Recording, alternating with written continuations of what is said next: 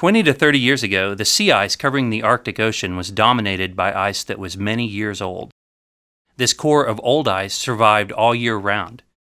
Around this core, a smaller fringe of seasonal ice froze each winter and thawed each summer. Old ice eventually drifted out of the Arctic through the Fram Strait. New batches of old ice were built in the Beaufort Gyre. The gyre was a nursery where young ice grew thicker and stronger as it drifted around for many years. Today, summers in the southern branch of the Beaufort Gyre are often too warm for ice to survive. As a result, the amount of thick, old ice in the Arctic has declined significantly.